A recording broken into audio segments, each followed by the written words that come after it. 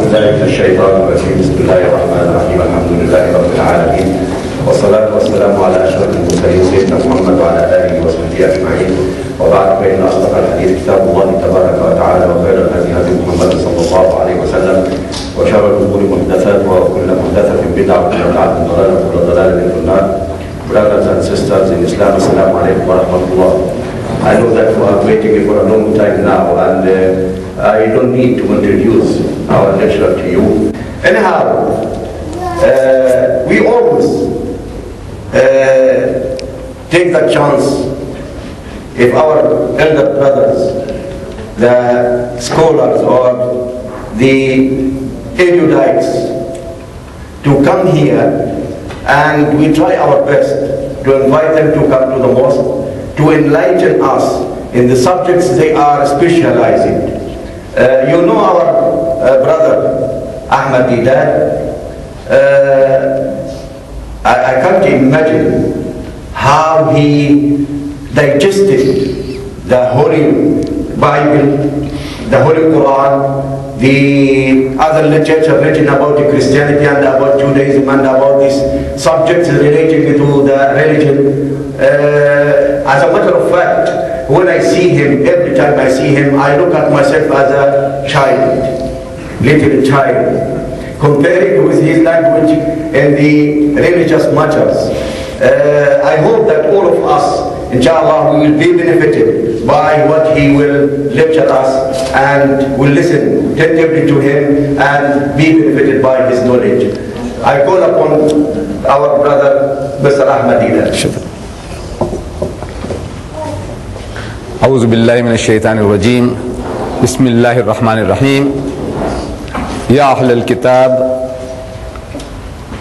لا تغلوا في دينكم ولا تقولوا على الله إلا الحق إنما المسيح عيسى ابن مريم رسول الله وكلمته ألقاها إلى مريم وروح منه فآمنوا بالله ورسوله صدق الله المولى العظيم.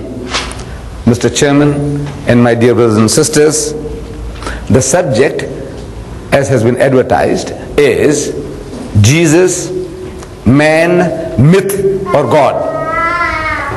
But before we delve into the subject, the atmosphere at the moment in the UK is the atmosphere of the debate that took place on Sunday.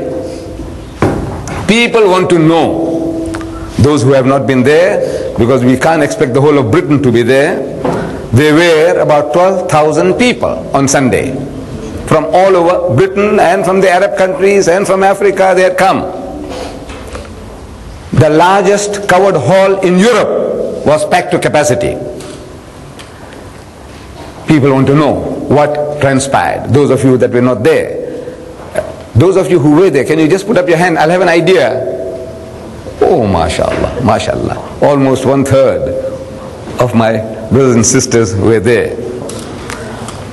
But I might share with you certain things that I was not able to share in that meeting, those of you who were there. This might be altogether new to those who were not there. That how the whole thing came about, and the response of the Muslims, that the Muslims on this occasion, they seem to have been the liveliest of audiences that I have ever addressed. What made them so lively? Because usually the Muslims are very placid, quiet, calm. You know, even if it calls for an applause, you will find that they are like straight-jacketed. They won't utter a sound, and they won't show any signs that they appreciate a point, generally. But on Sunday it was not so. Now I have been trying to analyze why all this extra spirit in the Muslim. I may be wrong. You might have better answers. That's what I'm going to give you this moment.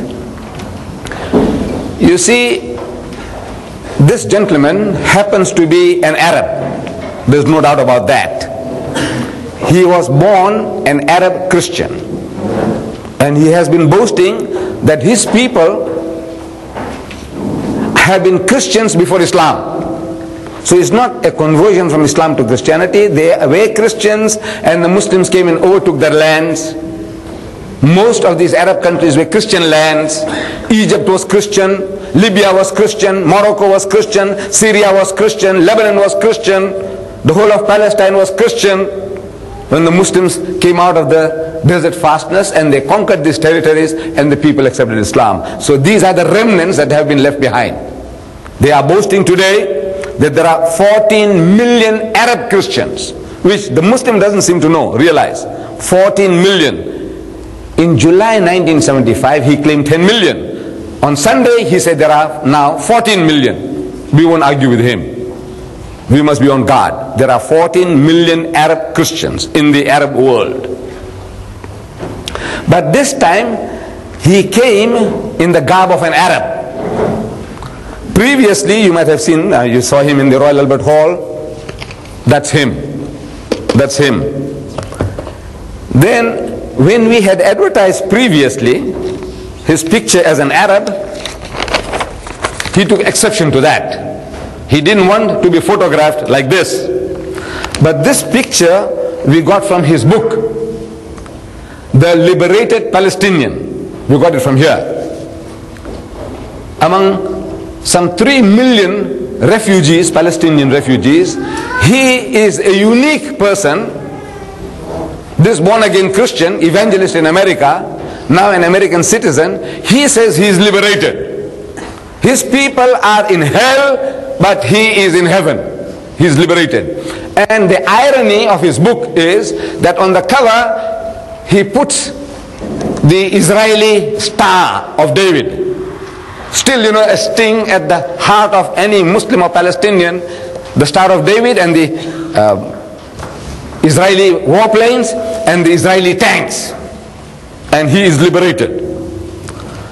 But now this book, the Muslims hadn't seen this, because this is circulated mostly in America, trying to get sympathy of the American Jews and Christians to finance him in his work. But now when we printed this poster, the man didn't like it. He sent us this photo taken in a studio, beautiful picture, which was advertised in the Sunday Times magazine section. Sunday Times, you can see nice, clean, shaven, you know, real a westernized Arab. No doubt about that. Now this is what people expected to see. A westernized man from America coming along and giving battle to the Muslim. But this man came like a wolf in sheep's clothing. He attired himself not only just a loose garb, but he put on that, I don't know what you call that, with that black band around. Regard, yes. And a nice jubba and a beard. He grew a special beard for the occasion. He says that, you know, he says it took him 3 months, you know, to grow that beautiful beard. In other words, a picture of deception. Now, naturally, the Muslim, when he sees that, you know, it hurts him. He says, now look, what are you up to now? Why are you camouflaging yourself? Then he thought he had one on us. You see, in the debate that took place in the Royal Albert Hall, the arrangement was that who speaks first depends on the tossing of the coin. And he won the toss.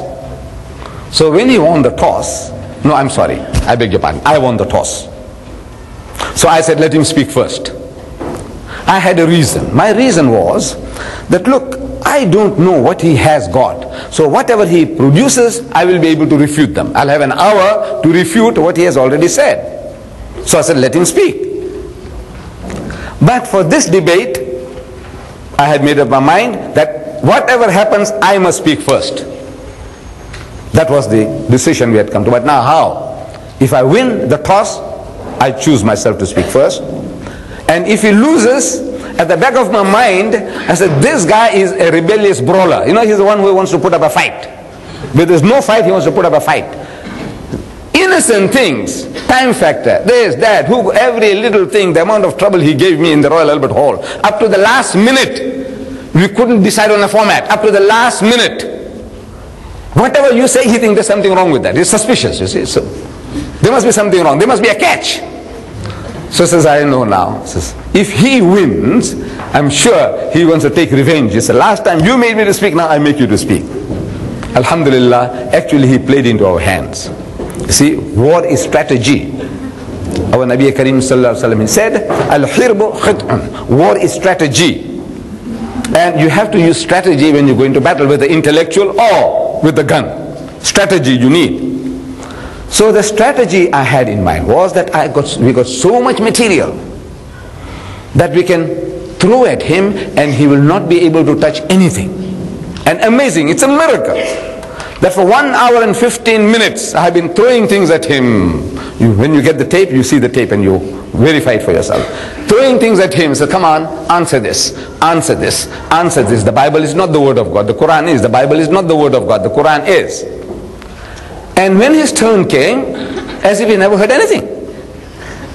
As if he didn't hear. He was like a punch-drunk boxer. You know, he just gets into battle not knowing, he only knows that the bell has rung. You see, so he gets into battle. He doesn't know what has really hit him.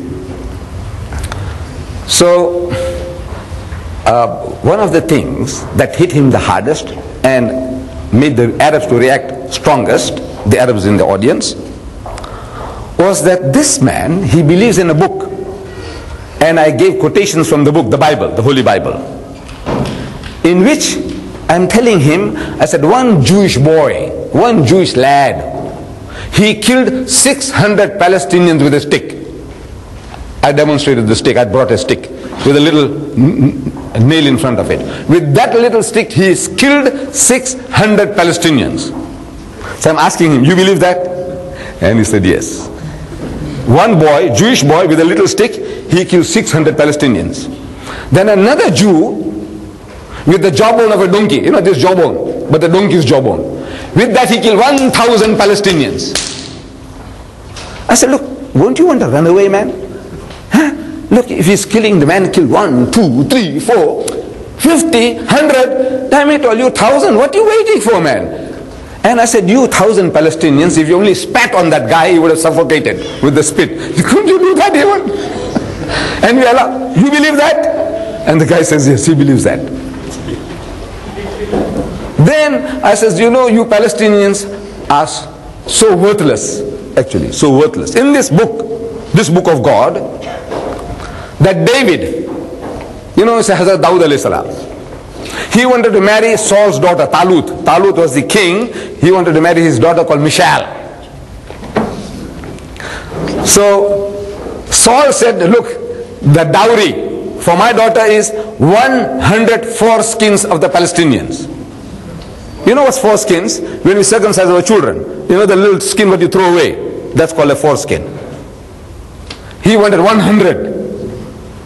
David, you know, is too generous. So he goes and kills 200 Palestinians and he takes off their foreskins, 200 dead Palestinians, he takes the foreskins and he comes and he counts them out in full. The Bible says he counted out in full, 200, 1, 2, 3, 4, like you counted out 1 pound, 2 pounds. How many pounds you want for your daughter? I said 200 pounds. So he counted out in full 200 foreskins of the Palestinians. You believe that? The guy believes it.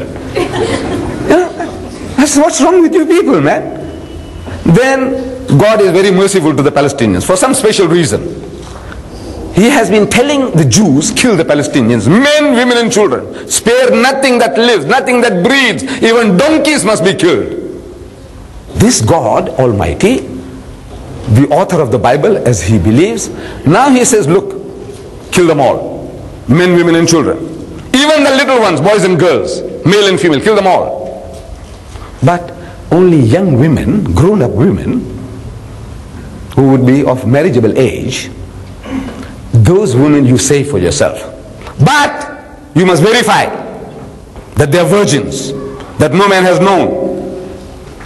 If you, in testing them out, if you find that they have been second-hand, kill them. But if you can prove that they are virgins, that you save for yourself. Now, soldiers in the field, think man, think. Soldiers in the field, Jewish soldiers, killing men, women and children. Now they come across a young girl of 12, they want to verify. So how do you verify? There was no saliva test those days, you know. Today the doctors, they take the saliva of the woman to find out if the woman is pregnant or not. Saliva test. There was no such thing. The only manner in which you can verify is to rape and ravish these women. And so they went through and they discovered that 32,000 of these Palestinian girls were virgins. How did they test it? You can imagine, left to your imagination. 32,000. And out of the 32,000, the Lord God wants his share. God also wants a share out of those raped and ravished Palestinian girls. And it says, and 32 was the Lord's share of Allah's share. I am asking, what does God do with raped and ravished Palestinian girls? You tell me. You believe that? Of course he believes it. Now when you believe in things like that, it creates a type of mentality. Cow down, that this is your destiny, man. You are supposed to be the hewers of wood and the drawers of water. These are your gods. You can do nothing to them. One boy can kill 600. Another Jew, he can kill 1,000. And you people are so cheap in the sight of God. Kill them, kill them, kill them. God's word? He said yes, it's God's word. So what he does is, he writes a book. Once you have that mentality, with that mentality you write a book. And he's given away the whole of Palestine to the Jews in this book. He's advising the people. In other words, he said, look man, what you fighting for? All this Palestine was promised to the Jews. He says, these Arabs, he points out, this is strange that they are not happy that the Jews should have 10,000 square miles. Actually, God had promised them from the Nile to the Euphrates. And in 1982, when they attacked southern Lebanon, he said, look, this is also part of the prophecy. What are you crying about? So now he's very generous to the Palestinian people. He said what he opts for is a small state on the West Bank for the Palestinians, small state with a police force but no standing army. In other words, a vassal of Israel. Small state. What happened to Gaza? He's not worried about Gaza. That's all involved from the Nile to the Euphrates. Give it away. Now naturally, when the Arab Muslim hears this, and I don't know if there are any Palestinians there, the George Habash, he's supposed to be a Palestinian Christian. I don't know if his group hears about this guy, that this is a traitor, a quisling. Naturally you get worked up. So then he started speaking lies. He started insulting the audience, which is never done. Wallah, you never do that. You are wanting to commit suicide. Look, you are in confrontation with the whole audience. You can't satisfy everybody, but you are on a confrontation course and you're calling people names that you got no brains, you got no intelligence, you got no sense. Shh, unforgivable. But that means that is the arrogance, some type of arrogance that's in him makes him to bleat out. Then I pointed out to the audience that this man had lied. He had lied again and again about the Quran. If you remember, if you have seen that videotape, this videotape about the debate in the Royal Albert Hall, is Jesus God? You see this videotape? On that you find at the beginning he appears. He appeared at the first debate that took place in the Royal Albert Hall. At question time he comes forward. We don't know who he is. Very well spoken, speaks good English. And in that immaculate English of his, he says, Mr. Deedat, you Muslims believe that Jesus hasn't died. He said, yes. But he said, what have you to say to this? And he quotes the Quran. Okay. I was stunned. I'm thinking he's a Pakistani. Usually the Qadianis quote that verse, usually.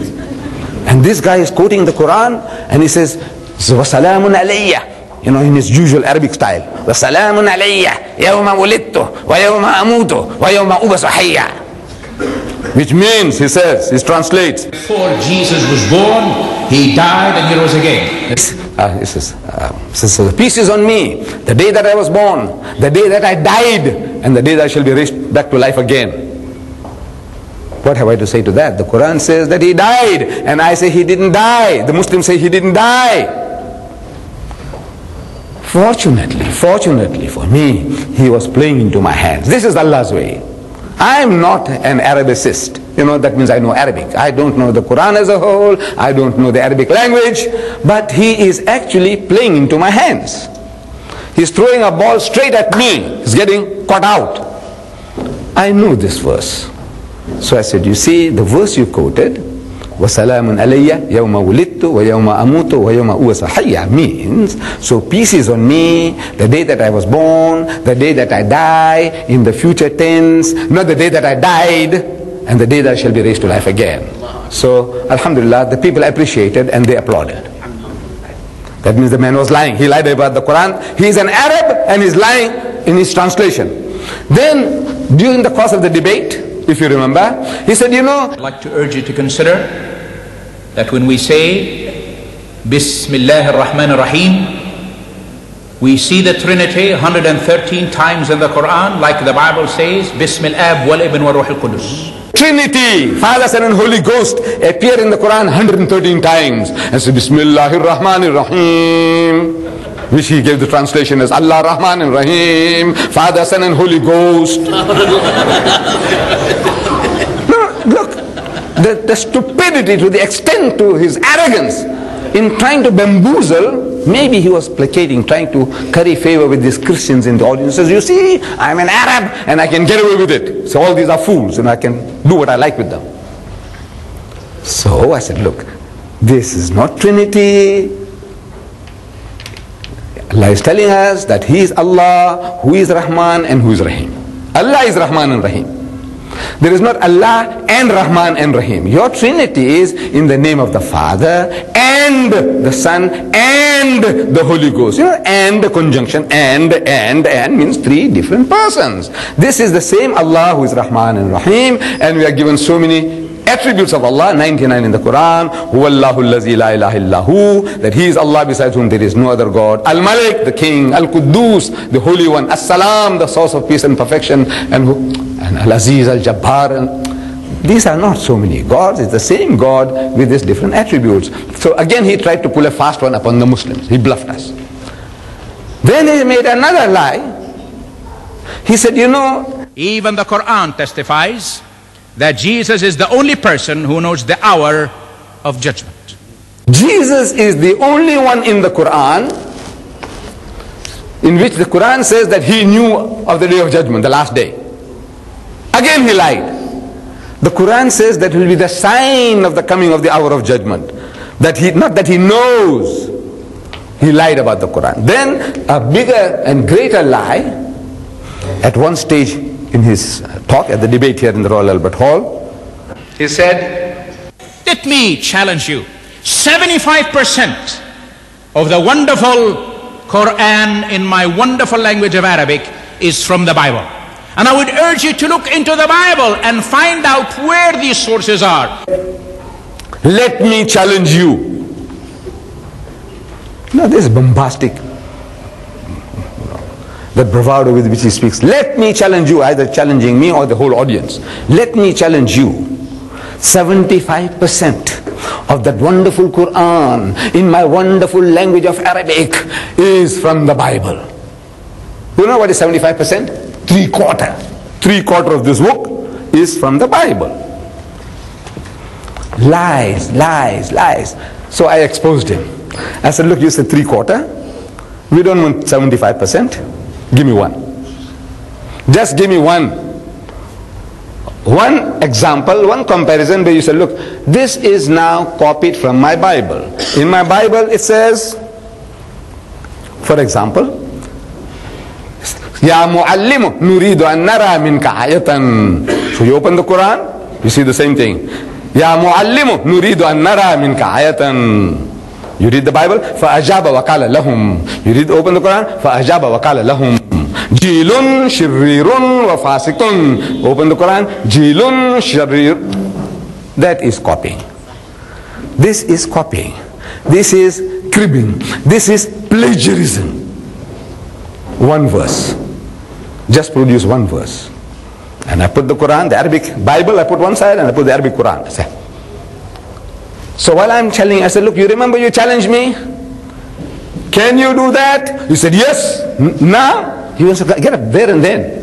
I said, no, wait a minute, you'll have your turn. You'll have your turn. He had his turn.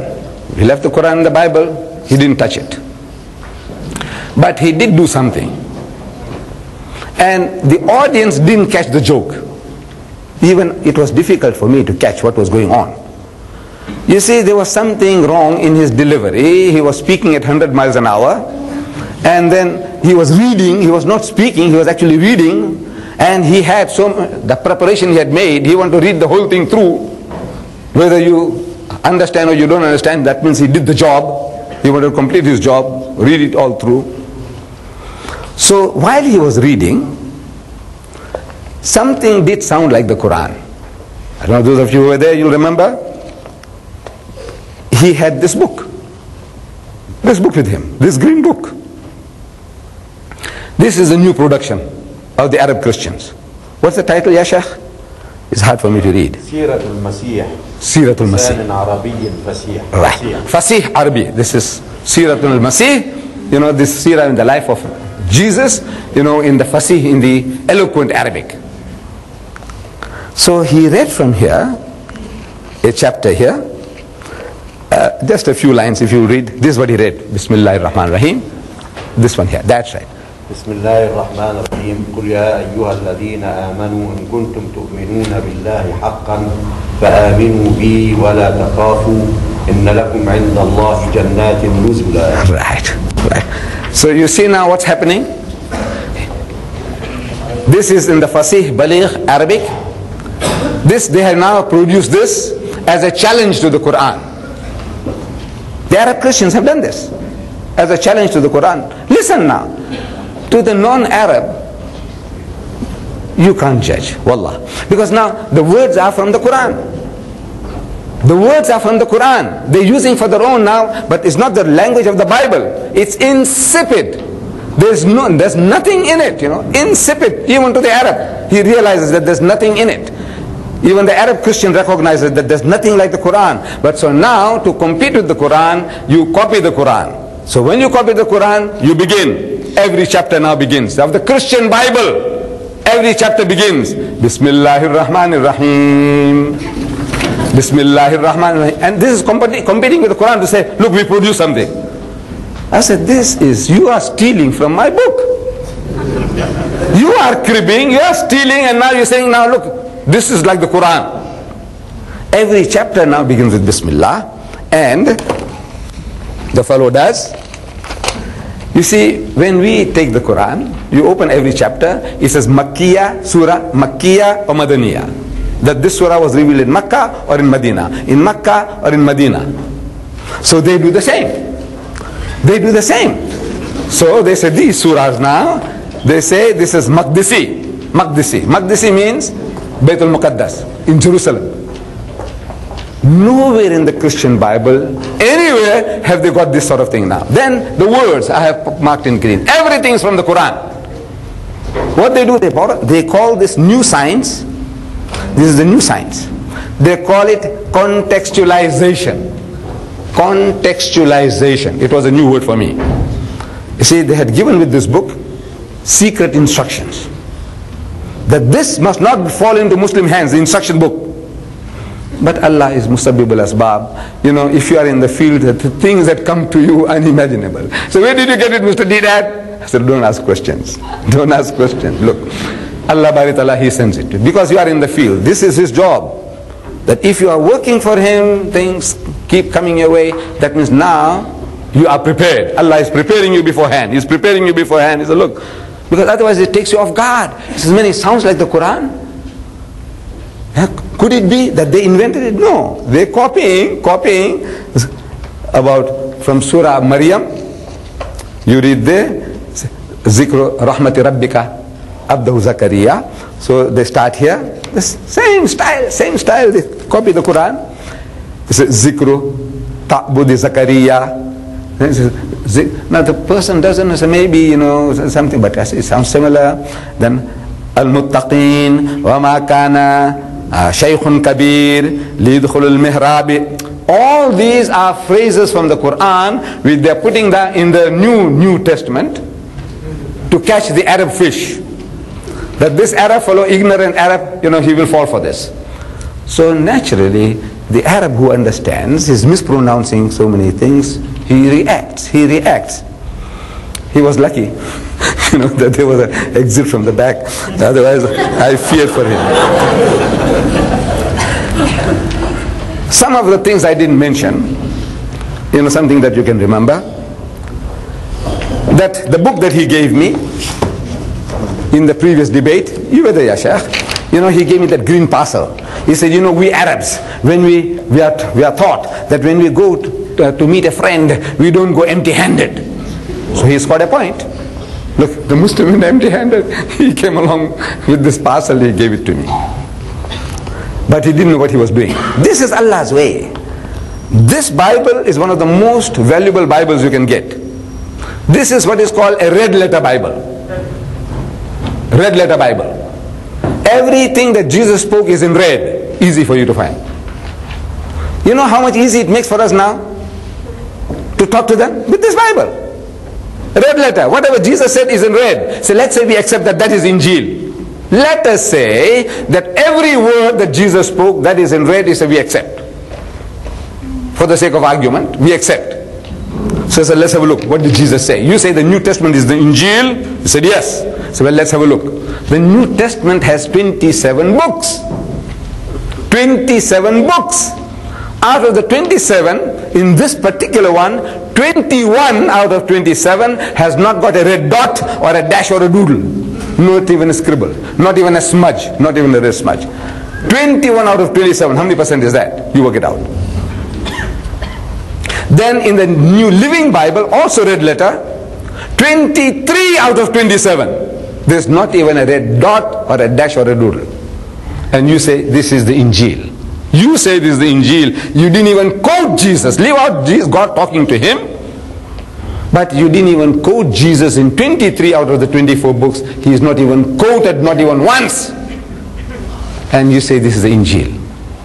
However, in this so-called Injil, in this particular one, and there are many other Bibles, you find that Jesus is made to do funny things, silly things. I'm only reading from the Gospel of St. Matthew, chapter 21, verse 7. I didn't have a chance to read it there. I read it for you. It says, they brought the donkey and the colt. Donkey and the colt. Laid their clothes on them, on the donkey and the colt, and set him on them. They made Jesus sit on them, 2 donkeys at a time. I said, what, this man is an acrobat or circus? What is he doing? Look, there's no misprint here. In the King James Version, you read, they set him, one man, on them, on the 2 donkeys. Can you imagine a Jesus riding 2 donkeys at a time? God revealed that. On them, is there. No, this is little wonder that today there are people in the world who think that Jesus was a myth. Coming to our subject, myth, a fairy tale. Things that they speak about him and things that happened in his time. That people came out of the graves. You remember I told you at the meeting there. In the Gospel of Matthew, that Jesus, when he was crucified, the graves opened up and the people came out of the graves and they walked the streets of Jerusalem, left, right, left. People, but they were wearing napkins or skeletons. What? When you come out of the graves, after having slept there for 50 years, 100 years, what do you come out with? And they walked the streets of Jerusalem. Full stop. Full stop. What happened to them? What did they do? Nothing. Who saw them? Nobody. Out of the 27 books of the New Testament, only Matthew saw. Can you imagine? 26 books, there's not one word of such a stupendous happening. People in London or Birmingham coming out of the graves and walking the streets. And nobody sees. Wallah, it will be world news. No? Even in some village in England, if this thing happened, it will be world news. The whole world will know by satellite. Everybody knows that, in certain little town or village in England, the people came out of the graves and walked the streets. And then what did they do? What did they do? They went back to sleep again. Can you imagine? You came out of the grave. Let's say it was you. You came out and you march with the group. And what do? Go back and sleep? Won't you like to go and see your wife and children? Huh?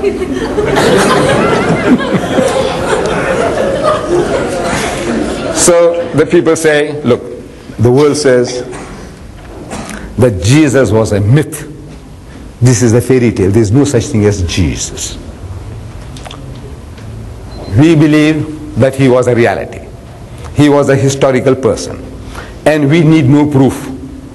Allah Bari Ta'ala testifies to this in his holy book, that there was a woman called Maryam, and she bore a son without any male intervention. As Allah says in the Holy Quran, our Qari read from Surah Al-Imran. This is why he didn't marry. Yeah, we'll answer all your questions, inshallah, at the end of it. Why he didn't marry? Poor man, they didn't give him a chance. They didn't give him a break. The Jews didn't give him a break. From Surah Al-Imran, verse 52, our Qari was reading, and he read, إِنَّ مَثَلَ عِيسَى عِنْدَ اللَّهِ كَمَثَلِ آدَمَ خَلَقَهُ مِنْ تُرَابٍ ثُمَّ قَالَ لَهُ كُنْ فَيَكُونَ. The similitude of the example of Jesus in the sight of Allah is like that of Adam.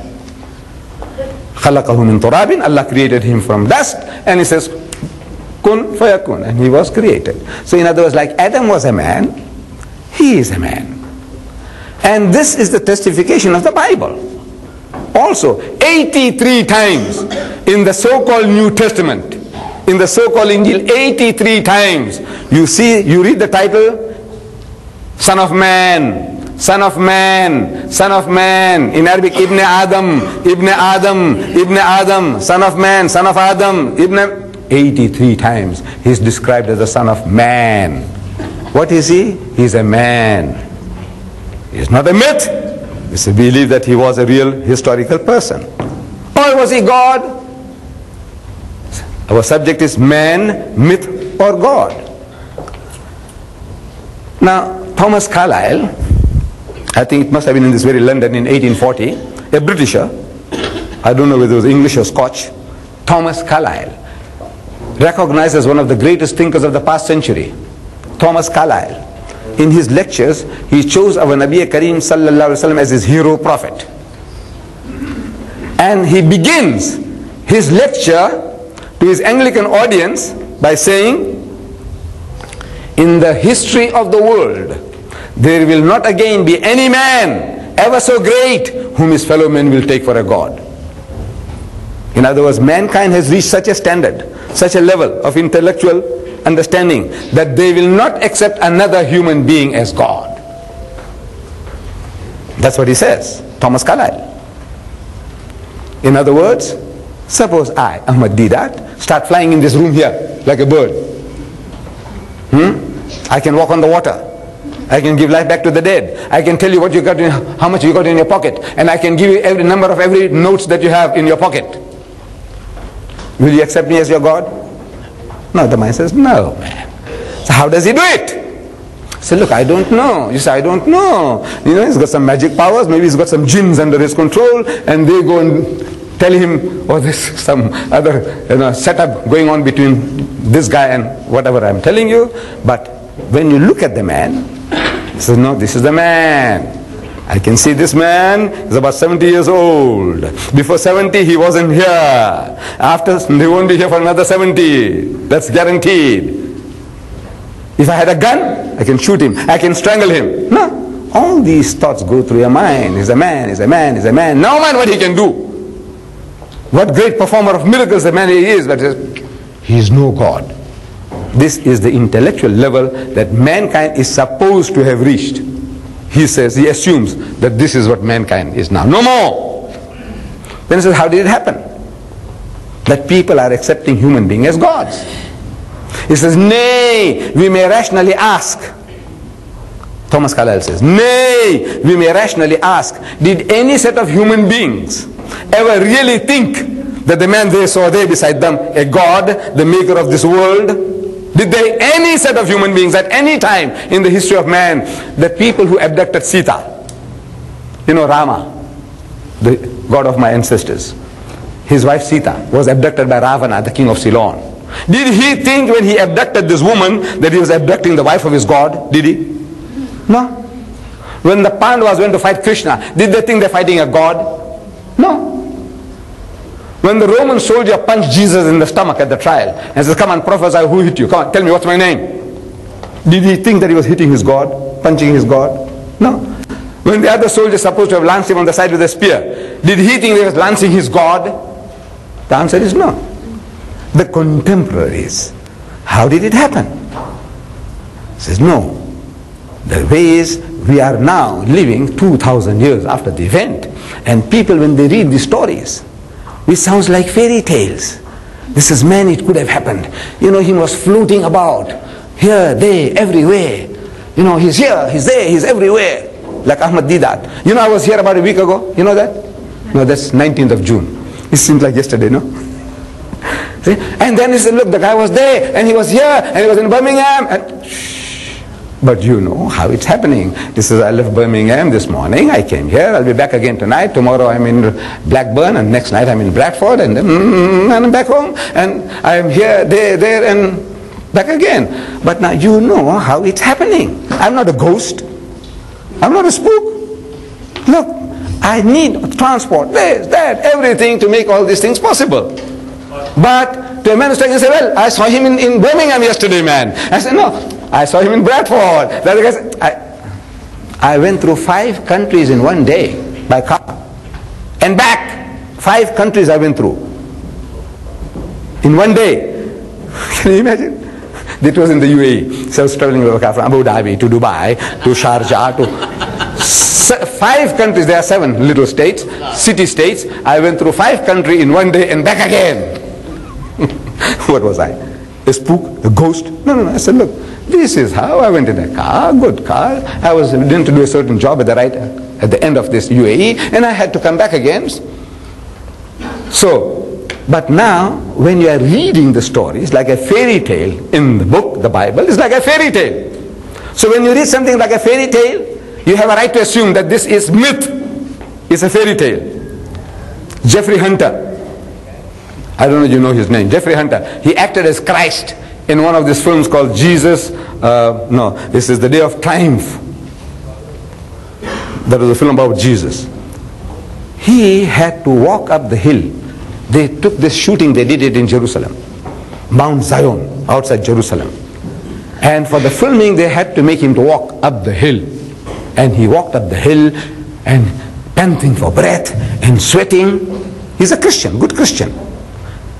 When he went through this, acting Christ, he said, for the first time in my life, I realized how human Jesus was. But look, if he walked these hills, he must have also been panting for breath and sweating. Then I realized that how human Jesus was. Otherwise you think he is a Superman.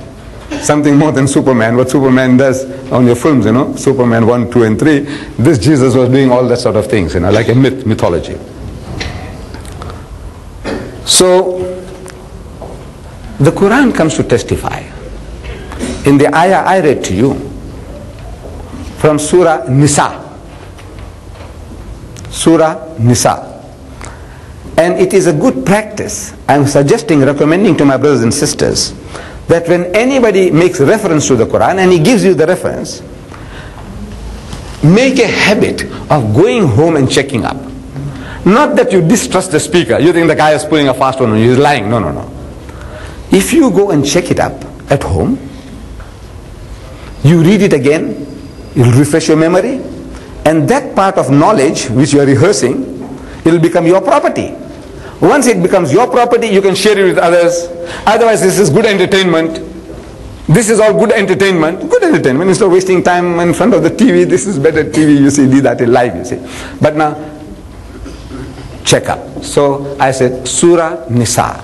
And for the bulk of the people, Muslims, non-Arabs, it's very difficult to find surahs in the Quran. Surah Nisa. Where will you find it?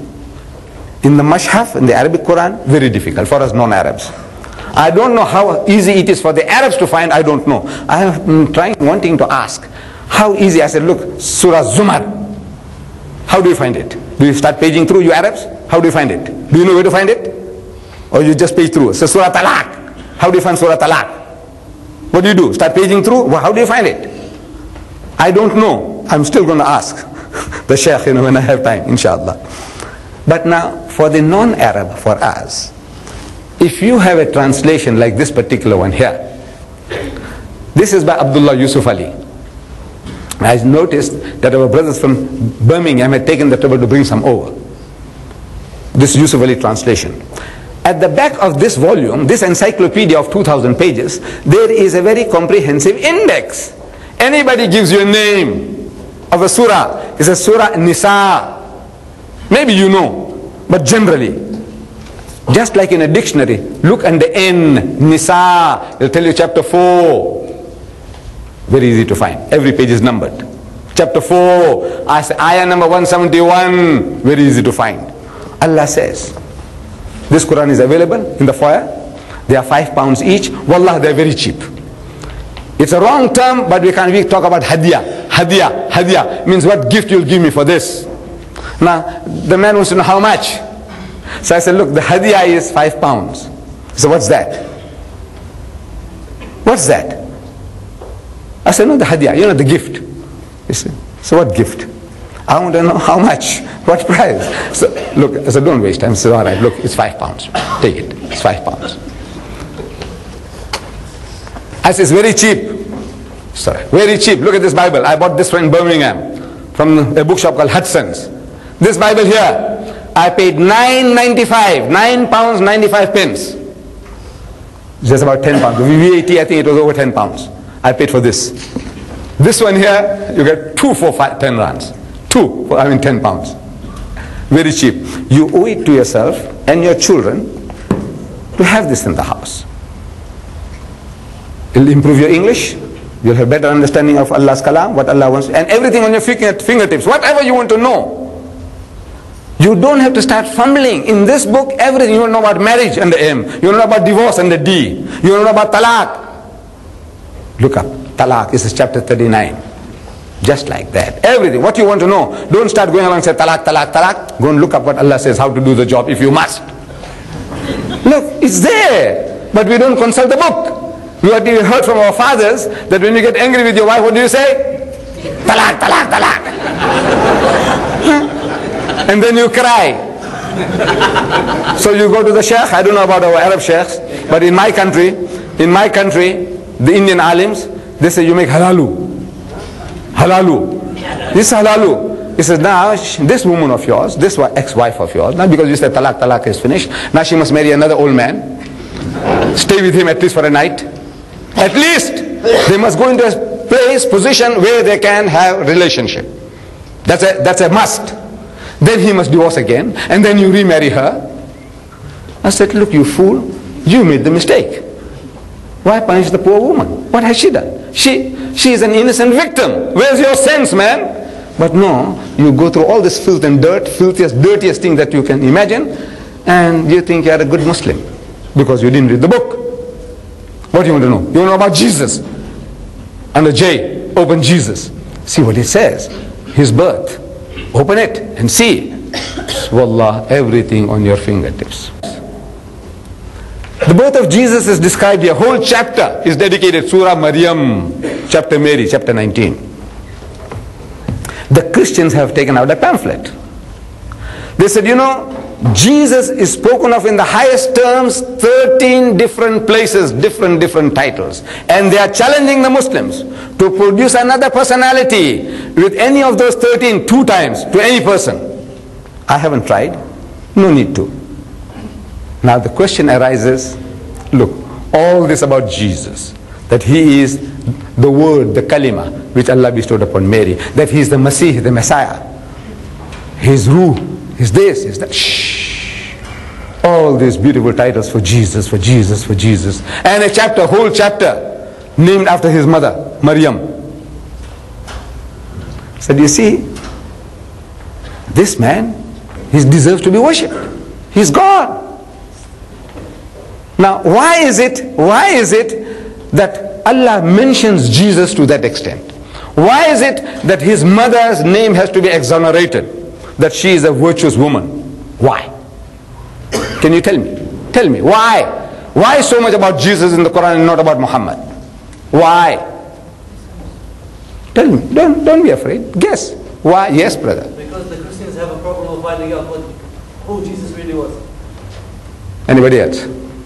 Why? Jesus, Jesus, Jesus, Jesus, you know, he's the Messiah, he gave life to the dead, he did this, he did that, his mother was a wonderful woman, saintly woman. Why? Because there is One. Because there is dispute between Christians. Yes, my son. Because the Christians say Jesus is son of God. Or that is No, you see, there are so many allegations. There are so many allegations about Jesus and his mother, which needs to be clarified. So many charges. That's all right. That's all right. They say, you see, there's a dispute. There has been a dispute about Jesus and his mother. There was no dispute about the parentage of Muhammad. No dispute. There's a dispute about Jesus. So Allah says in Surah Nisa chapter 4 verse 171, Ya Ahlal Kitab, O people of the book, O Jews and Christians, La taghlu fi dinikum, do not go to extremes in your religion. Wala taqulu ala Allahi illa al-haq, and don't say anything about Allah except the truth. Innamal Masih, most certainly the Messiah, translated Christ. Innamal Masihu Isa ibn Maryam, Jesus son of Mary, Rasulullah, is the messenger of God. Wa kalimatuhu, and a word proceeding from him. Alqaha ila Maryam wa ruhum minhum, which he bestowed upon Mary, and a spirit proceeding from him. Fa aminu billahi wa rasulihi, so believe in Allah and his messenger. They are going to extremes. One says that because he's got no father, he is the illegitimate child of Mary. Walud zina. Astaghfirullah. This is what they say, the Jews, that he is an illegitimate child. The other says because he's got no father, his father is God. They're both going to extremes. So Allah tells us what is the true position is, that look, he is a true messenger of God. He is the word which Allah bestowed upon Mary. So believe in Allah and his messenger Jesus, that he is a messenger of God. And because there are insinuations, allegations made against Maryam, the Quran comes to absolve her of all those filthy, dirty charges. The Jews, I wouldn't have quoted at all, wallah, what the Jews say. I just said illegitimate. I would not use the other word. But I have with me now an authority, and I'm glad also we are not in the masjid. This is in the precincts of the masjid, but this is a hall. Here is a book written by a leading Christian called Josh McDowell. He is the head of the Campus Crusade. Campus Crusade, universities. He goes to universities and he goes and delivers lectures to them. And according to our friend Shorosh, he says, Campus Crusade for Christ has been raised up with a goal to preach Christ to the whole world by 1988. That's another 6 months time. By then now, they were going to preach Christ to the whole world. That's what God raised up this Campus Crusade for. It says here, Josh McDowell, a graduate of Wheaton College, and Magnum Lodi, graduate of Talbot Theological Seminary, is one of the most popular speakers on college and university campuses today. In the past 10 years, he has spoken to more than 5 million students. Deedat comes nowhere near that. He has to go on TV only to reach millions. Otherwise, very difficult. Few hundred here, few hundred there, 12,000 there. He has spoken to more than 5 million students and faculty at over 550 universities in 53 countries. This mighty man, he says, he wants to prove that Jesus is a historical person. He is no myth. And to prove that, he produces the Jewish Talmud, Jewish religious book, to prove that Jesus is historical. What does he say? This is very interesting. To prove this Jesus is historical, he quotes the Jewish Talmud, religious book of the Jews. It says here, Jesus is referred to as Ben Pandera. In the Jewish Talmud, he is described as Ben Pandera. Ben means son of Pandera. Pandera was a Roman soldier who is alleged to have raped Maryam. And he produced this child. See, bin Pandera in the Jewish Talmud. Who is talking? This is a Christian missionary talking. If we said this, it calls for murder. Wallah. If we uttered these words, it calls for murder. We should be shot. Anybody talking like this, listen.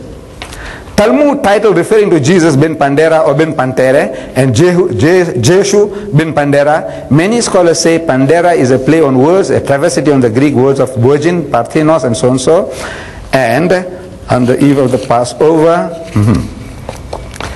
it says, Shimeon bin Azai said concerning Jesus, I found a genealogical roll in Jerusalem wherein was recorded, such an one is a bastard of an adulteress. This guy here is quoting the Jewish Talmud, they're talking about Jesus, that he's a bastard of an adulteress. And again, he's a bastard again. And again, astaghfirullah. To prove what? This is to prove what? Listen. This is proving now to you. These independent accounts, Jewish Talmud, not talking about the Bible now, so the Jewish Talmud says, prove that in ancient times, even the opponents of Christianity never doubted the historicity of Jesus. To prove that he was historical, have to quote the Jewish Talmud to say that Jesus was a bastard, he was a son of this Pandera, Roman soldier who raped Maryam. Now, this is what the Christians stoop down to. You see? That they come down to using the words, quoting the Jewish Talmud, that the Jews say that he is the illegitimate child of Mary. The Christians say, no, he's the son of God. So Allah tells us, no, he's neither this nor that. He is a true messenger of God. He is the Messiah, the Messiah. Love him, respect him, revere him, follow him. But worship is due to God alone. Worship him, the Father in heaven, who is a real God. So, you see, the Christians now, they have developed new techniques in approaching Muslims. This our friend Shorosh, unfortunately, he is still living in the past. See, the Christians had tried, the method that he was trying, they had tried before. Attacking Islam, attacking the Holy Prophet, attacking the Quran. These are old-fashioned ways. They have developed new techniques. The real missionaries now, they have developed new techniques. This is an old-fashioned thing. I think the Arab mentality, I don't know where he got it from Palestine. He's still there, he's living in the past. Shorosh is living in the past. The new techniques are that these people, they come to us now and they want to find common grounds. This common grounds is what Allah tells us to find with them. We haven't done it. Allah says, Qul ya ahlal kitab ta'alaw. Tell them, O people of the book, O Jews and Christians, come, ta'alaw. Ila kalimatin sawa'im baynana wa baynakum. That we come to common terms as between us and you. Let us get onto a common platform. And the terms and conditions of getting together, Allah says, Allah na'budu illallah, that we worship none but Allah, wa la nushrika bihi shay'an, and that we associate no partners with him, wa la yattakhiza ba'duna ba'dan arbaban min dunillah, and that we do not take from among ourselves lords and patrons other than Allah. فَإِن تَوَلَّوْا فَقُلُوا اشْهَدُوا بِأَنَّا مُسْلِمُونَ. But if they turn back, tell them that we are Muslims. We have submitted our wills to the will of Allah. Find common grounds, which we have failed to do. So the Christians, through experience, they learn. Not the Quran, they didn't read the Quran, but it's a natural thing to do. If you want to approach somebody, find in communication, find common grounds. They are trying to find common grounds with us. Look at it. They did it. The language that you love to hear, the language of the Quran, they use that. They want to find easy way of approaching you. Look at this. Look at this book. No greater love. No greater love. Look at the beautiful rose. Multicolor. What book is this? Guess. I give you a Quran. Anybody who guesses what this book is all about, I give you this Quran, deluxe edition. Who said that? Everyone said. I'm beaten. I'll give it to you then. As soon as I'm finished, you can have it. I only have one, please. Yeah, this is now a new way. Did you receive one like this before? No? You just guessed it. Shh. Maybe I let the cat out of the bag inadvertently. Look at this. No greater love. Any young man will lap it up. He'll pick it up from the bookstores. But they give it to you free. Wallah, they want to give to the Muslims free. No greater love. Who wouldn't like to read it? There was a time when I lacked this sort of thing. Ooh, when I left school, I was reading True Love and Romance. Ooh, just. And if I came across this seems to me like Lady Chatterley's Lover, banned in South Africa. But I said, man, here's something, they're giving it to me free. No greater love. This is the New Testament. Want to catch us now with this, free. New methods. Now they got a new method of approaching us, common grounds, psychological. They come to our homes, we welcome them. This is our typical hospitality. We people, the Muslims, we are so hospitable that our hospitality goes against us. It's a cause of our own destruction. We are so nice, so sweet, like the Indonesian, nice, soft, kind people. So the Christians swallowing them, eating them up, chewing them up. Very nice, kind people. So they come, he said, you believe in Jesus? What do you say? You believe in Jesus? Yes. Say, yes. You're not a Muslim if you don't believe in Jesus. So he was one of the mightiest messengers of God. What do you say? So yes, we accept that. So Jesus was the Messiah, translated Christ. You accept that? Said yes. Was Muhammad Masiullah? Was he? No.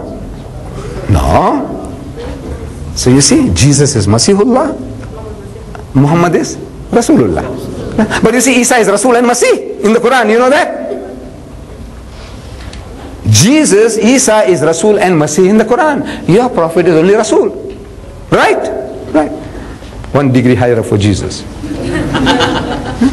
It says, Jesus was born miraculously without any male intervention. You believe that? Yes. Was Muhammad so born? No. Another degree for Jesus. It says, Jesus gave life to the dead. He says, yes, Bismillah. By Allah's permission.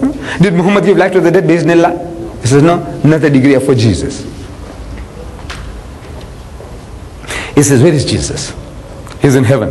He's alive? Yes. He's coming back? Yes. Where is your Prophet Muhammad? Buried in Medina. Perhaps his bones have rotted in the grave.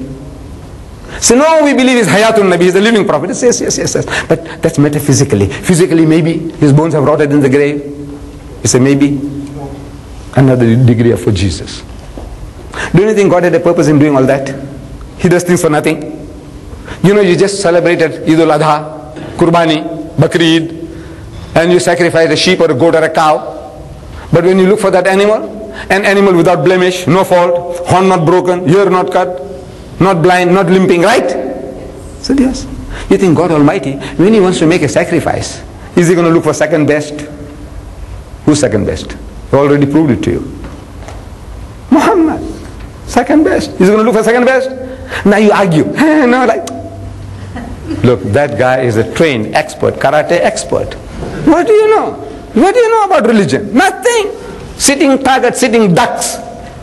That's what we have all become now. Because we have lost this impetus, we have lost our militancy. We didn't do the job for 1,000 years. When you don't do a job, you lose the art of doing the job. You don't know what is all involved. Wallah, all this that is said means nothing. Wallah, it means nothing. It means nothing if you only know. If you have knowledge. When you have no knowledge, you are a sitting duck. You fight. You got the spirit to fight. So you fight and you lose. The guy comes again and he gives you another bashing. And you don't give up. You fight. Sooner or later, you can be converted. The fighter. The fighter is the guy who's going to lose. The safest fellow is the guy who says, hey, go away, man, I don't know anything. I'm not interested in religion. He's safe. That poor fellow is safe. But the fighter, you can't say, I don't want to talk to you. There's something wrong with you. So in my country, for every one boy we're losing 3 girls. They want to argue and debate as well, our daughters. And when they are beaten, they run to the alim, and the poor alim, he doesn't know all this. This is not his line. This is something different. Can't you see? It's a new development. Jesus is Masih. It's Masihullah and Muhammad is only Rasulullah. Now how do you answer that? I said, look, I have a book. I have a book. Christ in Islam. That answers all your problems. And that book is free. Wallah, there's no copyright on it. If you want to reproduce it, go ahead and reproduce these books. Christ in Islam. Christ in Islam. It explains to you all this, what it is. Really, wallah, is nothing. Let's deal with the first one. Jesus is Masih. Muhammad is only Rasul. Right. Just to show you how easy it is. Once you get the facts, the knowledge. He says, you know, let me tell you now, that in your book, the Bible, Masih, Messiah, Christ, is used for so many persons. Not only Jesus. In your book, the Bible, in the book of Isaiah, chapter 45, verse 1, God speaks to Cyrus, the Persian king, a mushrik, an idol worshipper, and he calls him my Masih. So, you are my anointed, that though thou does not know me, I have surnamed thee. Like you kafir mushrik, you son of perdition, you Jahannami, you don't know me, but still I call you my Masih. So the Christians translated that as anointed. The word is, you are my anointed. I says, now that word anointed, what is it in Hebrew? It's Messiah, same like Jesus. This mushrik is, Allah says, you're my Masih. In Greek, Christos, translated Christ. So God is telling that you are my Christ, you are my Masih, you are my Messiah. A mushrik can be a Messiah, Masih. So what is Jesus being a Masih? Then pots and pans, the Bible says, we're anointed, we're made Masih, Masah. Pots and pans. What it means is this, I tell my wife, I said, you see this tea set that we bought?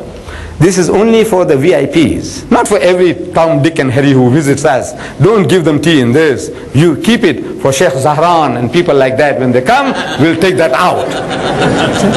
So when I say that, it means it's earmarked for the VIPs. In Hebrew, you have made Masaha, Masih for that, anointed for that, special purpose. That's what it means. Horns, the Bible says we're anointed. Columns, pillars were anointed. They made into Masih, Messiah. So pillars and posts, horns, and pots and pans, and mushriks are all made into Masih, Christ. So what is Christ? Means specially appointed for a special purpose. Now every prophet is a Masih. Every prophet is a Messiah. Every prophet is Christ. So how do I say that? The Quran doesn't say that. I said, no, I'm telling you. You see, because Christ means one who is appointed. But why only Jesus? I said, you see, there are certain titles which we use exclusively for certain people. Like, for example, look, we say Rasulullah. Who is Rasulullah? Automatically Muslims say Muhammad sallallahu alaihi wasallam. But look, the Quran says Musa is Rasulullah, Ibrahim is Rasulullah, Isa is Rasulullah. But how is that you say Muhammad Rasulullah? No, in our minds, this word Rasulullah associated with our Nabi. It's a Khalilullah. Who is Khalilullah? Ibrahim means the friend of Allah. Abraham is his friend. What about all the other prophets? His enemies? Huh? Are they all his enemies? Only Ibrahim is his friend. No. Every prophet is his Khalil. Kalimullah. So who's Kalimullah? It's a Musa. He said, didn't Isa speak to Allah? He said yes. Didn't Muhammad sallallahu alaihi wasallam speak to Allah? He said yes. Then why Musa, Kalimullah? This is how specific titles you give to certain specific persons. But these are common properties for everybody.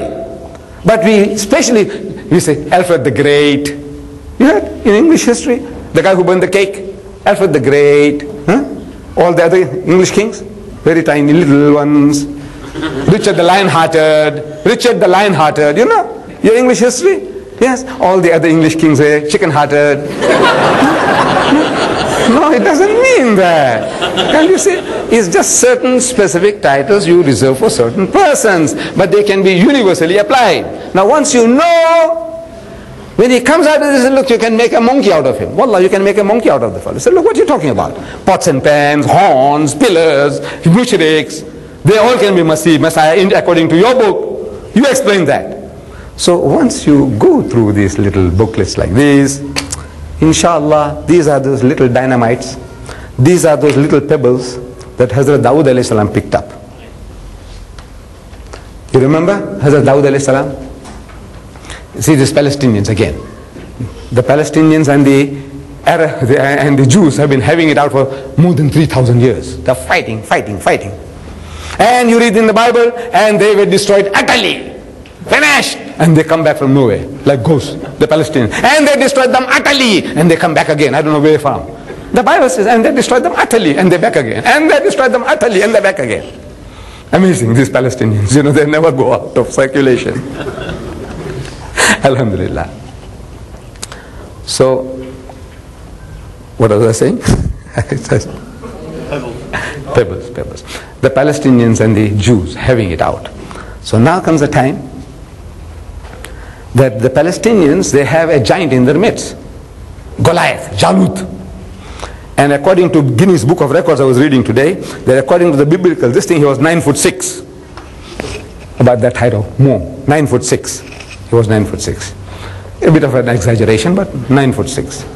Now once you have a guy like that in your midst, naturally you feel that now we can battle anybody. So this Jalut, from a hilltop, he cries out to the Bani Israel on the opposite hill. Say, hey, you Jews! Is there anybody there who will take me on? I'll chew you alive. And the Bani Israel were shivering in their pants. I don't know if they used to wear pants those days, you know. But figuratively, they were shivering in their pants. Nobody wants to come forward. So little Dawood is there. He is looking after his father's sheep. So he sees the opportunity. Man, this is a fantastic target. This is a sitting duck. Big giant, 8-foot giant. This is a 9'6". No man, 7 foot. This guy is slow, cumbersome. You know, when you're a giant, abnormal. He is not even steady on his feet, as if he's drunk. He's not drunk. But the size, cumbersome. He can't control himself. He's an easy target, man, for his sling. And his mouth waters. What an opportunity. Shh. So he comes to Talut. Saul, say, I'll take him on. So what? You go and look after your father's sheep. The young man is enthusiastic. He said, no man, you don't know. This guy here is so easy to knock him over. Talut couldn't resist his enthusiasm. He said, all right, here's my sword and my shield. So little Dawood says, look, I haven't handled this in my life before. Maybe it's also too heavy for him. He said, look, I know my sling, that old-fashioned sling. There were no rubber those days. They hadn't discovered rubber then. It's a pouch with 2 strings. You put a stone in the middle and you swing. Gain momentum and let go one side. And if you are used to it, you know how to hit your mark. That old-fashioned sling. We call it in India, we call it gopan. So what? Bigger joke. So it was a bigger joke. Now with a toy. This is a toy. So he said, all right, if you want to commit suicide, go. So he walks down the hill, and at the stream he picks up a few pebbles. These are those pebbles. These booklets are those pebbles. With these pebbles, you master these, and you can crack the Jalut's skull. The missionary, this bishop, archbishops, whoever they are, with this knowledge here, you can crack his skull. So this is the advice I wanted to give to you. Get these little pebbles and go to town. Now, my dear brothers and sisters, if there are any questions on what I have spoken so far, or anything allied to what I have said, you are at liberty to ask. Questions?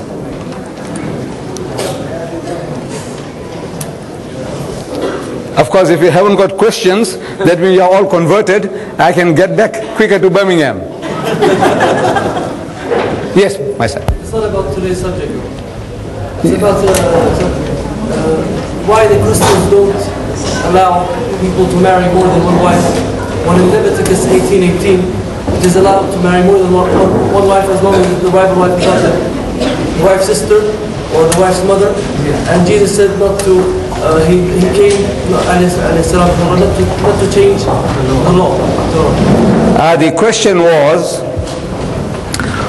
how is it that there in the Old Testament there is a injunction given that you can marry women more than one, as long as they are not your sisters or your mothers or your daughters and things like that. Restrictions are given, but they were allowed to marry more than one. And the prophets, as we read in the Old Testament, almost each and every one of them had more than one wife. How is it? And Jesus Christ didn't condemn polygamy, not in the least. How is it that the Christians are today saying that only one man, one woman? That is the question. Now the thing is, this is their own creation. The Christian world up to almost yesterday, they practice polygamy. Now Allah doesn't tell us to go and have 2 or 3 or 4. But there are circumstances in life when it is necessary to protect womanhood. Like I was giving reference, I don't know whether it was last night or at the meeting, that this is a solution to your problem, more especially the West. In America, at the present moment, there are 7.8 million more women than men. Almost 8 million women. At the present moment, there are 20 million women in America without husbands. 20 million. But even if every man in America got married, there will be 7.8 million women left without husbands. What is the solution? The answer. We are asking them, provide the answer. Here in England, soon after the war, there was a news item that on the east coast of England, there were 1.6 million more women than men on the east coast alone. Over Britain, 4 million more women than men. In Britain, if every man gets married, there will still be 4 million women who can't get husbands. And soon after the war, a news item, Dateline from London, I was reading in my country, it said 5,000 misfits to be shipped to America. You know, the human mind is so imaginative that when you read something, you think you got the whole picture. So I'm imagining that these misfits must be cripples with haired lip, with club foot, that they are being sent to America for treatment. That's the imagination. Thinking that America medically is far more advanced than Britain. That's what I'm thinking. But when I read further, the news item said that these 5,000 misfits were the offsprings of Negro soldiers stationed in England during the war. They were the offsprings of Negro soldiers. That they were too dark, too black to be absorbed into English society. These Negro children, to these British girls. That in your home, if you had this one of these little ones, and with crinkly hair and stubbed nose, he says, now who's this? He says, my sister Mary's child. Everybody comes around, who's this? He says, my sister Mary's child. It's like a dagger in your heart.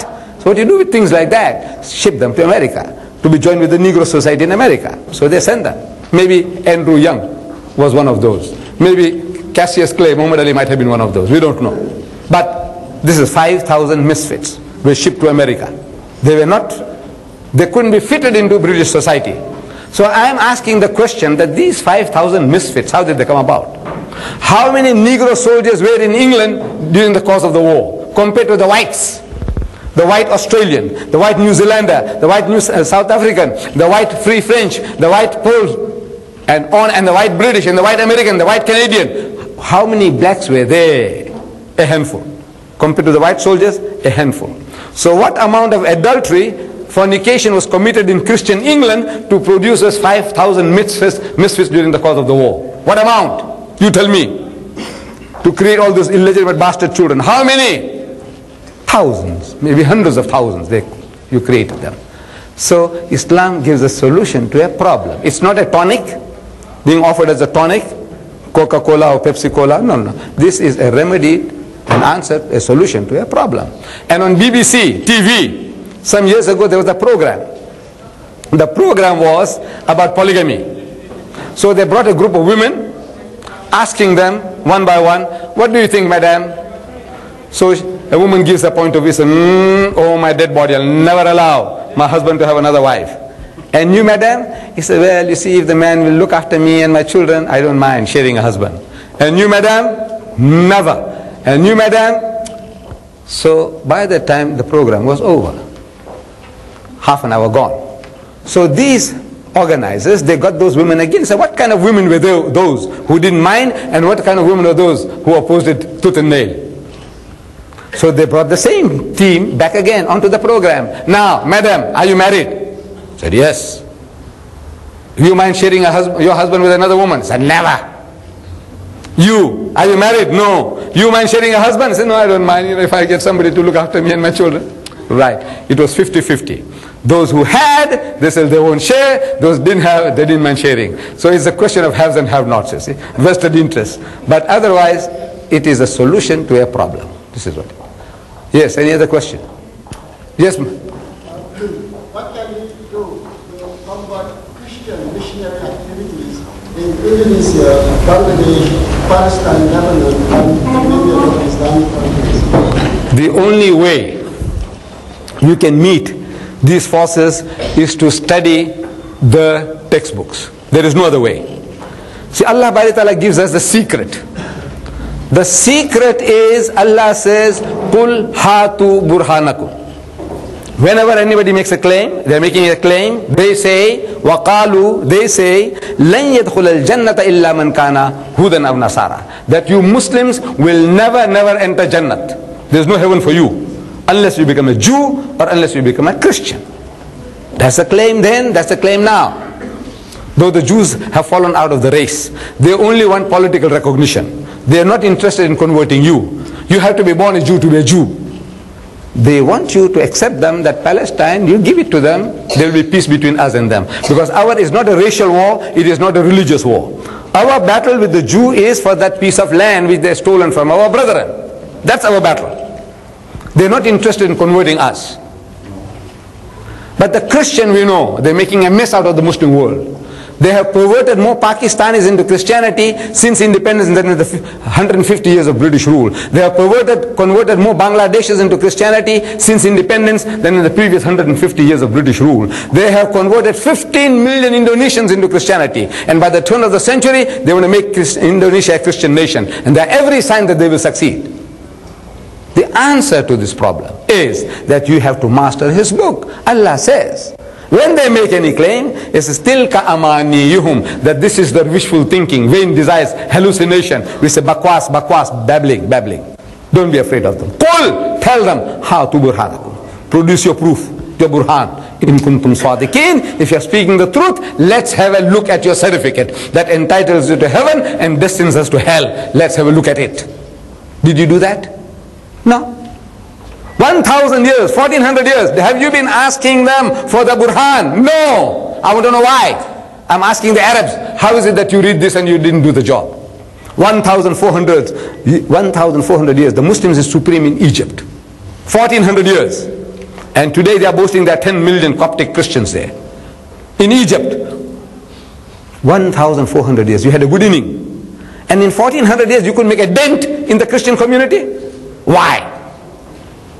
Simple reason, you didn't ask for his burhan. And unless you ask for his burhan, you can't talk. There's no way you can open the subject with them. They already are programmed, brainwashed to say, Christ died for the sins, salvation is yours. You can sweat it out. 5 times a day you can pray, fast for 1 whole month. These are all like filthy rags, he says. Rubbish, worthless rubbish. He says, salvation only comes through the blood of the Lord Jesus. Once you accept that, all our philosophy, psychology, logic, it won't make a headway. You got to break through. And the only way you can break through is Kul hatu burhanakum. Let us have a look at your burhan, your proof. And when you see that, you find it's all hocus pocus. You can go to town, you can crack his skull. He hasn't got a thing. Wallah, he hasn't got a thing. And there isn't Christians born who can stand before you if you only master these little pebbles, these little booklets. And each and every Muslim should be going and doing his job. You don't wait for Ahmed deedat or Sheikh bin Baz or so and so.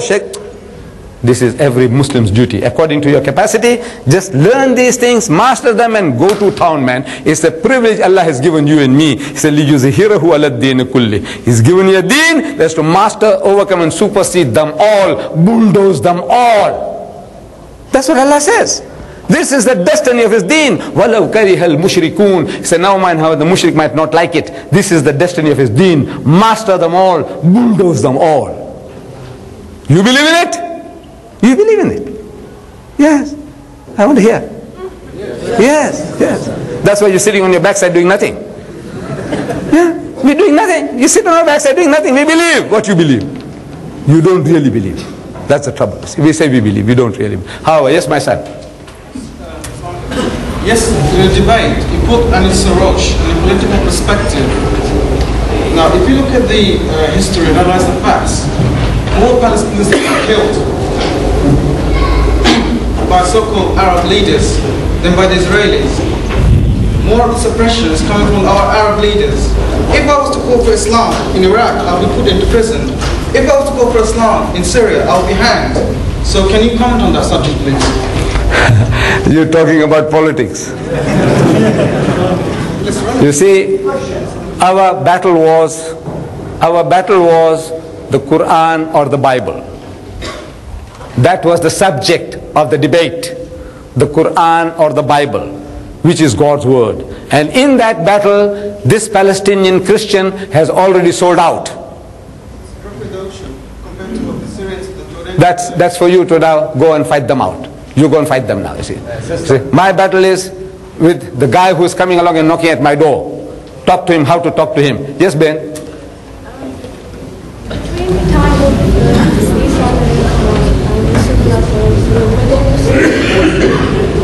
They were there any Muslims existing during the time of Isa and what happened? The question is, were there any Muslims existing in the time of Hazrat Isa alayhi salam, in the time of Jesus? Is that the question? Yes. You see, anyone who hearkened to the message of Hazrat Isa alayhi salam was a Muslim. Jesus was a Muslim and his religion was Islam. There was no such thing as Christianity. The teachings of the church where they say that Jesus is God is not his teaching. He never preached any such thing. He is telling his people that they must be better than the Jew. Unless you are better than the Jew who was just formalistic, he's keeping the letter of the law, forgetting the spirit, he says there is no heaven for you. That's his teaching. He's telling them, come, I will teach you how to pray. Pray like this. And he's teaching them. He said, oh, our Father, which art in heaven, God Almighty, hallowed be thy name, thy kingdom come, thy will be done on earth as it is in heaven. That is the prayer that he taught. He didn't say the Father of Jesus Christ in heaven or me, Jesus, who's in heaven. He's talking about the Father in heaven. So in other words, he was preaching nothing but Islam. The churches is quite a different thing altogether. It's not his teaching. They are their own creation. But anyone who followed Musa alayhi salam was a Muslim. Anyone who followed Isa alayhi salam was a Muslim. But these people have now deviated. They have deviated from the teachings of Hazrat Isa alayhi salam. Yes, brother. You had a question here. This booklet of yours, the Quran, the Ultimate Miracle. Well, I have a cassette of it. I always see it as children see it. But whenever I try to show it to our mullahs, they don't accept it and they don't believe in it. Could you please... There was a book I had written, Al-Quran, the Ultimate Miracle. I had delivered talks on the subject and there were videotapes and cassettes available. But this man who originally made the discovery, which I found useful in talking to Muslims and non-Muslims, but this man, a sickness has developed. Now he is claiming to be a new Rasulullah, like what Baha'u'llah was at one time, and Mirza Ghulam Ahmad. This is a sickness. This is a sickness that is quite common. You see, once a person, he finds that he's so clever that people are, hero worshipping him, and whatever I say, I know these people will believe. So the man creates a sickness. This man, I can make claims. Today, this guy called Rashad Khalifa, he is the man who discovered this theory, alayhi tisat ashar. Now he said he is a new Rasul, he is a messenger of God. There are certain flaws in the theory, but besides that, now he's claiming now on the basis of that discovery that he is Rasulullah. And now he came out to prove first was that the Quran is Allah's kalam, not changed. Not one letter is changed. Now through the same theory he's trying to prove that look, the Quran is changed. That there are verses in the Quran which are not supposed to be there. Astaghfirullah. So I challenged this man to a debate. I sent him a telegram that I am prepared to hire the Madison Square Garden in New York at my expense. I said, you Khabis from Tucson, come over. And he says, I've proved to the world that you are a kazzab, a liar, and a cheat, and a false guy. So he says, no, I don't want to come to the Madison Square Garden. You come to Tucson. In private, he wants to have a discussion. I said, look, you're rubbish. There's no time for me to talk to people in private. Come. You are the true messenger of God. Then come forward, man. I'm prepared to talk to you. So I have discontinued with the tape as well as the book as in the cassette. No more. Are you still endorsing that booklet, the Quran, the Ultimate Miracle? I have no more book, no more video, no more cassette. Finish. There's so much more there. We don't want to create unnecessary strife among the Muslims. And that guy, every time I'm speaking, he's trying to capitalize upon that. So he's trying to win your sympathy that he is a new messenger of God. Finish. We got nothing to do with him. He is an impostor and a liar and a cheat and a kazzab. Discontinue. Finish. No more. Yes, my son. Yes, there. That's right. White shirt. White shirt. Yes, your white shirt. Yes. Can you explain what your views are about the Gospel of St. Barnabas? You see, the Gospel of Barnabas, it mentions our Nabi Kareem sallallahu alaihi wasallam by name. That Isa alayhi salam, Jesus Christ, he prophesied about the coming of another messenger whose name will be Muhammad sallallahu alaihi wasallam. But now this book is not recognized by the bulk of Christendom. They say it's a forgery. They say this is not authentic. Now, the Muslim is wasting his time. Because Allah commands us to demand proof by asking the Christian or the Jew or whoever, Kul hatu burhanakum. Produce your proof. And they have produced the proof, the Bible. Nobody produced Barnabas to you, did they? No. So talk about what he's proved. What he's claiming to be true, talk about that. And once you do that, get these booklets of mine, you won't need Barnabas. These booklets will do the job with his burhan. The Prophet ﷺ said, I came to confirm what's between my hand from Torah and Injil. So what is Injil? And was the revelation, and was it Jesus' time or after that been written? The Injil is the wahi, the revelation, which Allah gave Hazrat Isa alayhi salam. Whatever he gave to Hazrat Isa alayhi salam, Jesus Christ, that is the Injil, the wahi. Where is it? You ask that to the Christians. Where is it? Because the Gospels, the so-called Gospels of Matthew, Mark, Luke and John, they all say that Jesus went to a certain place and he preached the Gospel. Gospel means Injil. He went somewhere else and he preached the Gospel. He went somewhere else and he preached the Gospel. Every book says he went and preached the Gospel. Injil, Injil, Injil, Injil. So we are asking, did he have Matthew, Mark, Luke and John under his arm? Is that what he was preaching? No. Where is that Injil which he was preaching? That is what Allah gave him. So whatever Allah gave him is the truth. But they haven't got it. So as the mention about the book, the Bible, in red letter Bible, I said 21, the one in which Shorosh gave me, 21 out of 27, there's not even a red letter, dot or dash. Supposed to be of Jesus. That's... You got a chance, you got a chance. There is someone here, yes. Well, after your thought-provoking speech and very logical explanation, I don't think any other question remains to be asked. But one question which is generally addressed by the so-called Christians in the West, particularly to some Muslim scholars, they say that we were born Christian, but now we don't believe in the existence of any God. So how to convince such so-called materialists and atheists, and how to prove before them the existence of God in the light of the Holy Quran?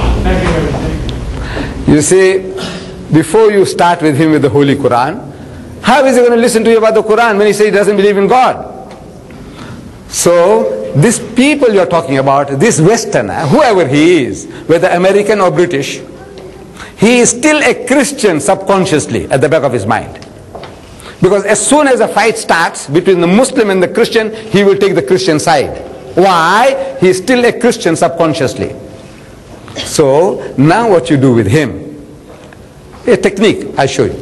As soon as you ask any of these people, when you meet them in the flesh, you say, what church you belong to? He said, no, I don't go to any church.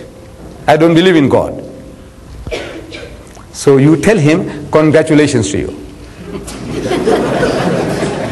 Amazing, amazing. The man said, I don't believe in God. I said, tell him congratulations to you. And the guy gets shocked. He expects you to chop off his head. Kafir, mardud. You don't believe in God? Chop off his head. That's what he expects from the man of religion. I says, no, congratulations to you. He said, why congratulations? I said, you see, if you told me you are a Christian, no congratulations. Because your father was a Christian, your mother was a Christian. Right? He said, right. So what did you do? Nothing. You tell me you are a Muslim, no congratulations. Why? Because your father was a Muslim, your mother was a Muslim. What did you do? Nothing. But you tell me you don't believe in God, I say congratulations. Because you have been thinking. What made you to reach that stage where you say there is no God? You were thinking. So for that I congratulate you. What were you thinking? Well, about what you heard, the stories you heard. You went to Sunday school. Your environment, they're telling you about Adam and Eve. Yes. You read about Adam and Eve in Sunday school. You heard the stories. Yes, Adam and Eve, they were put into the garden. When God made them in the garden, He said, now look, eat and drink. Eat any of the fruit in the garden except this one tree. In the middle of the garden, the fruit of that tree thou shalt not eat, because the day that thou eatest thereof thou shalt surely die. Right? He said, yes. And they ate. And they discovered that they were naked. Prior to that, they were in a state of innocence, like little children. They didn't know what was what. As soon as they ate, that was supposed to be the tree of knowledge, the fruit of the tree of knowledge, so they realized that they were naked. So they started plucking leaves and covering themselves up. And Adam heard. I'm reading the Bible which he read. And Adam heard the footsteps of God walking in the garden in the cool of the day. You know, mighty King Kong, boom, boom, boom, boom, boom. That's what the Bible says. He heard the footsteps of God walking in the garden in the cool of the day. It was afternoon, late afternoon. So Adam went and hid himself away in the bushes. So God comes and stands where Adam was a few seconds before, and he scans. He can't see them. So he shouts, Adam, Adam, where art thou? Kahan hai tu, kahan hai? Poor God, he didn't know where Adam was. Or maybe he was playing hide and seek. Look, we do play hide and seek. You see, I do it with my grandson. He's 4-year-old now. See, I go home, my grandson, he's there in front of me. But I look up all over. I say, Rais, Rais, tu kahan hai? I say, where are you? And he's just having a good laugh. He thinks, grandpa can't see. Look, I'm playing the fools with him. He says, where are you? Where are you? He's laughing. So maybe God Almighty also, he wants to play a little joke with Adam and Eve. So Adam peeps through the bushes and he says, I'm here. So why do you behave like that? You have done something wrong. He said, no, I was naked. So how do you know you were naked? You have been eating of the fruit. He said, no, the woman that thou gavest to me, that woman. You see, if you didn't give me that woman, I wouldn't be in trouble. You gave me that woman, now got me into trouble. And you woman? He said, the serpent that beguiled me, passing the buck, the oldest game in the world. Don't own up. Now, I'm asking the Muslim, you believe in a God like that? You believe in a God like that? No. He says he also doesn't believe in a God like that. So congratulations. You read further down, Genesis. Hazrat Musa alayhi salam went to see God. So God says, look, you can't see me and live. The Quran says, Lan tarani, you'll never see me. But in the Bible, he's insistent. Like a spoiled child. He said, look, man, oh Lord, I love you so much, I must see you. What can you do with a fellow like that? He said, all right, I will appease you. So God Almighty puts him between two rocks and puts his hand in the opening. So Musa alayhi salam can't see him. Then he turns his back and he takes away his hand. And Musa saw the back of God, saw his backside. Because his front side, if he saw, he would have died. You believe in a God like that? Who shows his backside to Musa? Says no. Look, he's agreeing with you. What you want to tell him, he's telling you himself. You believe that Mary carried God for 9 months? Ask him. He said, no, you believe that? That Maryam carried God for 9 months? And this God was born and was circumcised on the 8th day. You believe that? No. So look, that man has taken the first step towards Islam. What is the first step? Anybody want to accept Islam? What do you say? Say, start. La. What is la? No. La ilaha. There's no God. There's no object of worship except Allah. So he's taken the first step. He's saying la ilaha. This. That God. That God. No. He's taken the first step, man. Take him the following step. Take him further. That's your job now. congratulate him and take him out from there. Say, come, man. How did this thing come into being? So he explains to you, and you find the Quran confirms. The Quran confirms. He says, look man, this book is telling what you are telling me. Inshallah, you'll be able to do the job.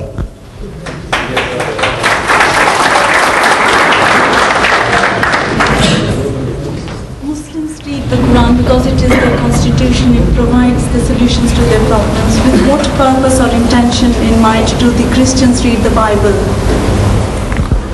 Well, you see, the question is that the Muslims read the Quran with the idea, the intention that this is Allah's constitution for us, that we may guide our lives by it. The Christians, with what intention do they read the Bible? Generally, the Christians, they're only reading with one idea, that this Bible just proves that the system of salvation given by God is that this God Almighty who made Adam and Eve, He's going to come into the world some 6,000 years after 4,000 years after Adam, and He's going to come and die for your sins. This is what He's interested in. So although they are not religious, but at the back of the mind, this is salvation. Rah-e-Najat, Jannah. This is what they have, they get it. So they believe. This is like a talisman, like a taweez. Once you have the book, and you believe, salvation is yours. They're not interested in practicing anything, because they say it's not works, not by works that you get heaven, it is belief. Like Swaggart was saying, he said, you see, God Almighty, once He gives you salvation, you do something, you say you accept Jesus, so He gives it to you. Jannah, He'll give you. You're now in His good books. You do something evil, He's going to take it away again. And then you do good, He gives you again. And you do something evil, He takes it. I said, no, God doesn't do that. Once you have achieved, reached salvation, finish. He paid for it. Jesus Christ paid for it. So this is beautiful idea. If it was true, most fantastic idea, for getting heaven. You don't have to do anything. You just believe. You say you believe and salvation is yours. Of course, for us, we have to sweat. And it's easier just to believe and get it. So they are only wanting to find justification for that belief that Christ died for their sins. Our sister, yes. Well, Quran says that Muslims can marry Jewish and Christian women. But can you tell me, or can you prove that any Christian or Jewish woman has ever produced a correct Muslim child? The Spanish downfall was due to these mixed marriages. In India, the downfall was due to these marriages with the Hindus, etc. Those wasn't right. Anywhere you go where there are mixed marriages, there is no Islam there. No, because children, they are brought up with the mother. They spend more of their time with the mother. And whatever they educate them, they raise it up. So many of our brothers, they take this advantage that we can marry Jewish or Christian women. But don't they think that what are the consequences? The question is about Muslims marrying Christian and Jewish women. Allah Bari Ta'ala tells us that you can marry women of the Ahlul Kitab who are, the word mutata, the pious women among them, wal muhsinat, of those who are virtuous women. Among Muslims, when we are looking for wives, we must look for virtuous women. When you find among the Christians, they should be better than any Muslim woman you can find. But generally, our brethren, they get the rejects. You see, this is, I give you an example. See, when I was working in the furniture trade, I had a brother working with me, Mr. Hafiji, and I saw his brother one day with a colored woman. It's a mixture between black and white in South Africa. And to all appearances, she was a spent force, ugly and all that. So I'm coming and telling this friend of mine, I said, I saw your brother with his wife. And what a thing, man, what a thing. He says, you see, Mota, big brother is telling me, some people, they eat meat and they throw away the bones. My brother picks it up and makes a garland. So there are brothers, Muslim brothers, they make garlands around their necks. Where did they find this woman? It's on the dance floor. Where did you find her? In the cinema. She went out with you. She went out with how many others before you? Allah says, muhsinat, good women, virtuous women. So our brethren are finding easy way out. They say Islam allows. What does Islam allow? You see, the ummah was such an ummah that's given that permission, that the whole ummah, everybody is eager to have that woman changed. Your business, my business, everybody's business. There's no such thing as my business and your business. So I have a right, but I'm shut up. Then the children that are born, what happened? Marriages break up. Sometimes it's a conversion of convenience. Generally, I have seen in my country, the woman is converted. What is that?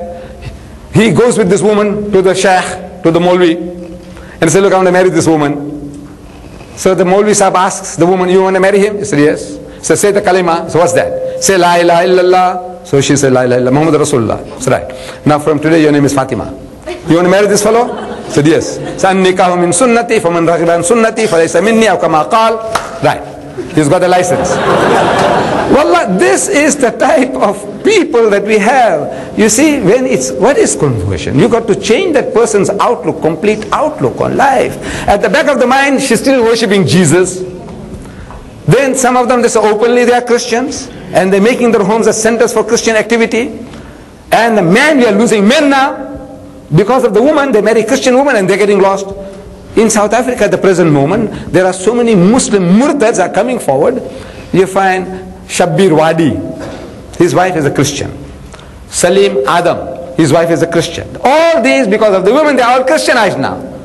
Even if they were not Christianized, as soon as the marriage breaks up, where does the woman go with your Fatmas and Khadijas and Muhammads? Back again to her people. And where are they going? Aunties and grannies are going to church. So your little Fatmas and Khadijas and Muhammads are going to church. They're getting Christianized.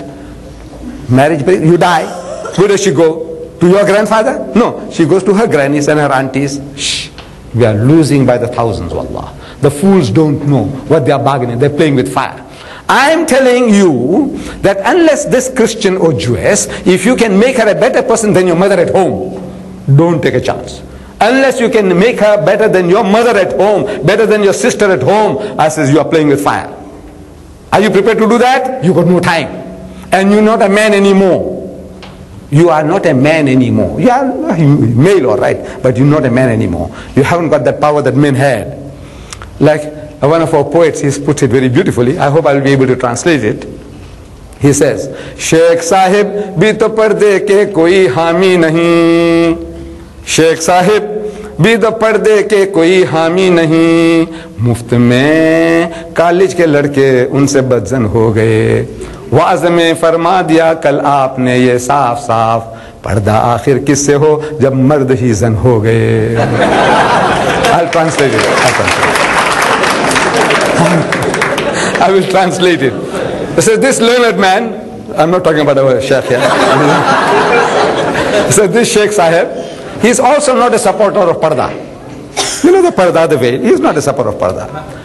He said, yesterday in the wise, in the lecture, he said clearly, very clearly. He says, for no reason these university students are getting dissatisfied with him. He explained yesterday in the lecture very, very clearly that after all, against whom are you going to make parda when men themselves are effeminate? They are also already woman-like.